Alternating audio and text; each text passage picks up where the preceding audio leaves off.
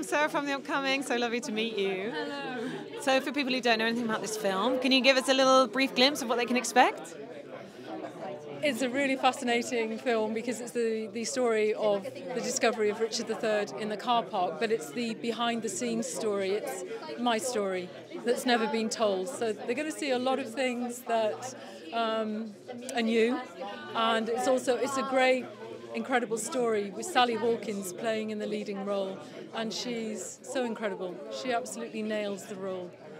And where did this all begin? Of course, this is a true story that that you lived through, but how did it come about that there's going to be a film made about it?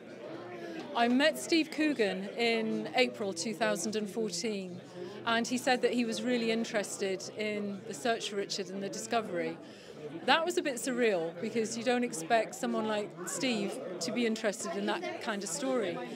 But he knew everything about it. He'd read up on it so much, and his questions, we had lunch together, and his questions were just almost like an investigative journalist. He was asking me so many, incredible questions.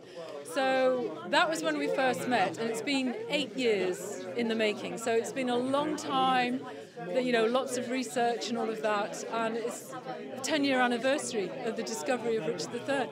So maybe it was meant to be, And having Stephen Frears directing, Stephen Coogan, but also Sally Hawkins playing you, what an honour that must have been.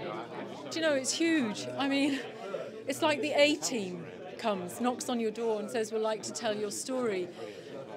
As an ordinary person, you don't see something like that coming. You really don't. And I still find it somewhat surreal. I know that's an overused word, but that's how it feels, even now, here today.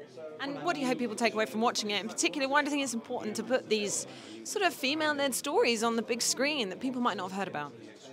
Yeah, really great. I'm all for female-led stories because it's important for young girls growing up today to see, what they can achieve if they put their minds to it and, all of that.